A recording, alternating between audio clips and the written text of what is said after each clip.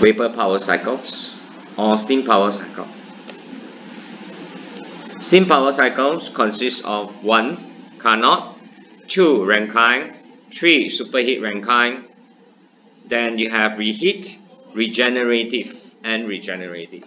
So this cycle here, the Carnot cycle, is the ideal ones. Okay, and due to the impracticalities of Carnot cycle, later on you will have the modification of Carnot cycle to become Rankine, superheat Rankine, that is to have a higher thermal efficiency, then to reheat Rankine, then regenerative, and the combined heat and power, that is to improve the efficiency of the cycle.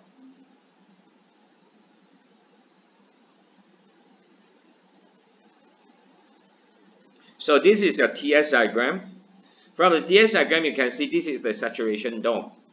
So you have 2 temperature line, 2 isothermal line, and 2 isentropic or adiabatic line here. This refers to the 2 isentropic process, and this refers to the 2 isothermal process. Okay, so and then also you have 2 pressure line. One is the boiler pressure, and then later on you have another pressure line here, which we call the condenser pressure line. So and then you have the high temperature and the low temperature.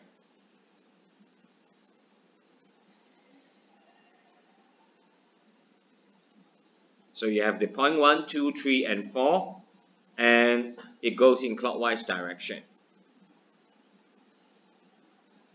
So state point 1 to 2 actually refers to the isothermal heat addition by the boiler. So the device to take up this job here is the boiler. Okay, and then from 2 to 3, the task is done by the turbine, where it undergoes isentropic expansion. Then the next one is the isothermal cooling or heat rejection. So this is done by the condenser. So it's isothermal heat rejection. And then 4 to 1, this is isentropic compression, and the task is done by the pump, okay, or liquid. We call it as liquid pump. So another TS diagram here, that is to show you, okay, how to determine the area under the process path under the TH in order to find out your heat supply. So your heat supply should be equivalent to, from state point 1 to 2, this area here. So this area, TH, that is the height, multiplied by the base of S2 minus S1 or S3 minus S4. So that is what you have for heat supply. So and then the next TS diagram here, again the saturation dome.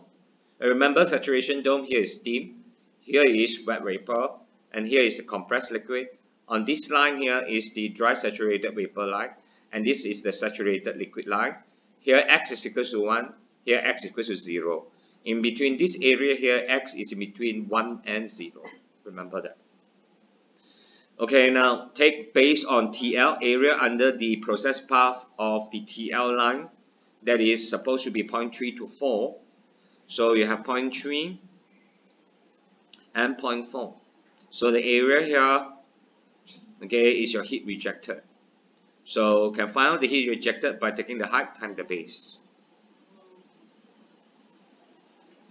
Now, based on this, you have source, okay, to the heat engine. From the source you have quite a varieties. So you have solar energy, furnace, geothermal, or etc. etc. So that form as the heat supply. So it goes into the heat engine where it converts a certain amount of heat energy to work output. So if you take the work output minus the work input, you get net work output. Okay. So and this is your heat rejected to the sink, because according to the thermodynamics second law, not all energy can be converted to useful work. Not all the energies that is supplied to the heat engine or to any system, okay, to any engine, can be converted to useful work. So there will be a high amount of energy that will be rejected to the cool, lower temperature region. That means the sink. Okay, so usually the sink, that means the heat rejected, usually most of the time is higher than the network output. Okay, so the thermal efficiency is always, that is why, below 50%. So here is your heat supply, and this is your heat rejected.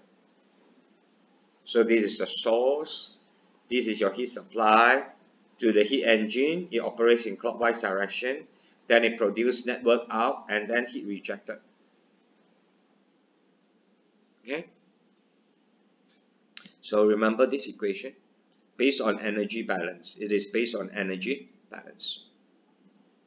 So remember, thermal efficiency is defined as design output over required input, and the design output of the heat engine is the net work out, and then the required input is the heat supply here. Okay, so we have got to know that from here, that net work out is equal to heat supply minus heat rejected, or sometimes you can say it is work out minus work in. Okay, so that is your thermal efficiency. Put in all the Carnot efficiency, substitute all the heat supply and heat rejected. Okay, so you will come to this equation here. Now this equation can further be simplified as 1 minus TL over TH. Now the impracticalities of Carnot cycle. So first one is point 2 to 3 here. From state point 2 to 3 here. State point 2 to 3. Now the turbine cannot handle steam with a high moisture content. So why we say high moisture content? As you can see, point 3 here, it is almost sitting in the middle of the dome. So we know that at this corner, x is equal to 1. That means 100% dry steam. So at this point here, where you have no dry steam at all 100% liquid. So that means in between here, you will have x equals to 0 and x equals to 1, where x is the dryness fraction.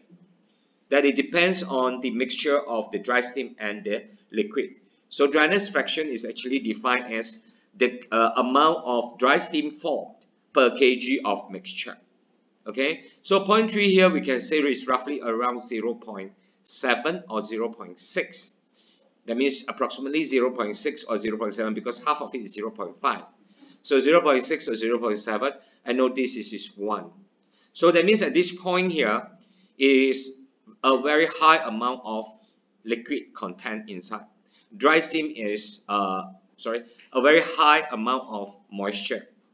Okay, so the dryness fraction, let's say, is 0.6 or 7, but we know that any dryness fraction of lower than 0.9 is considered as low quality steam. So that means this point 3, that means the turbine exit here, this is the turbine exit.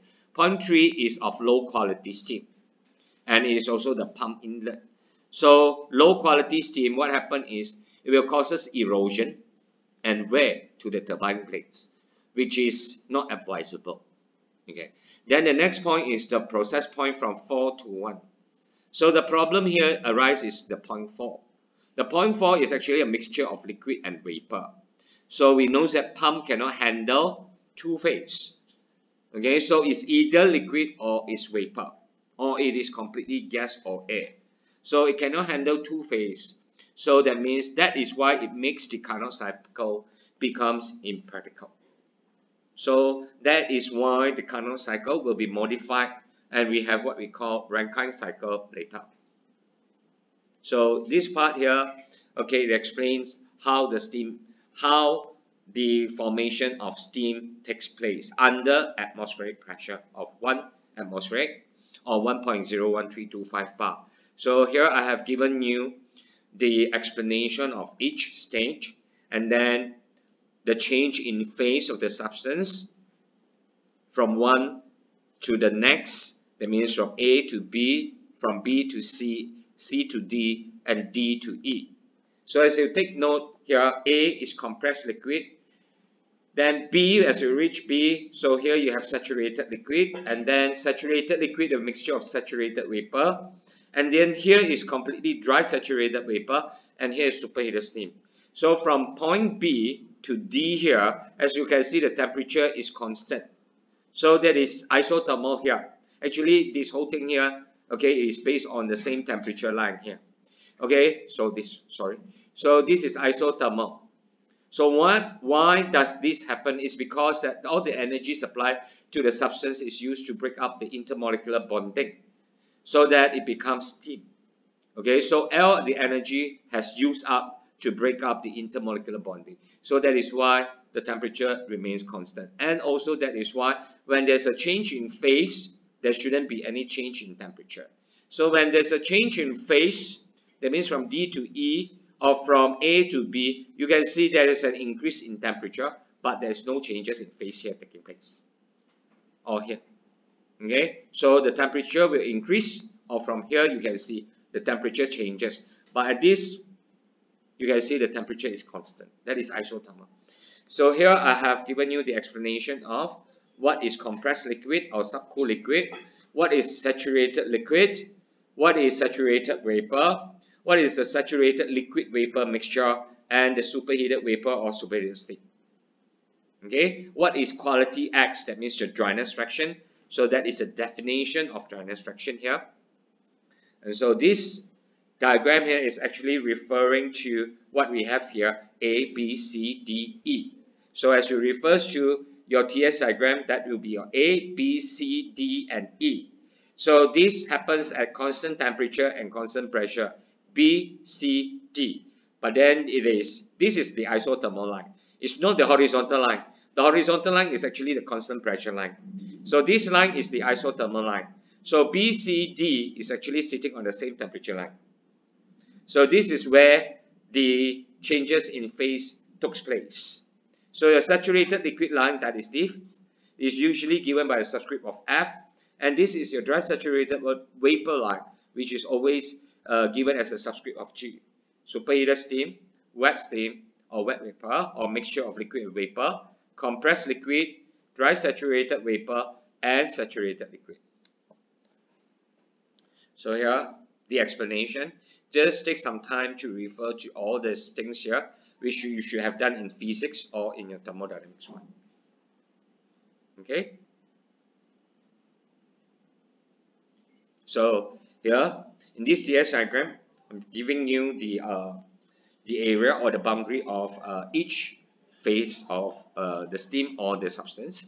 This is a superheated steam region, wet vapor, compressed liquid. Above this point here, the critical point is gas. So on the dry saturated vapor line, where your X is equal to 1, this is what you have, the relationship between each properties. And remember, subscript G refers to dry saturated vapor or steam. Now for superheated steam or superheated vapor, this is what you get. This is what you have.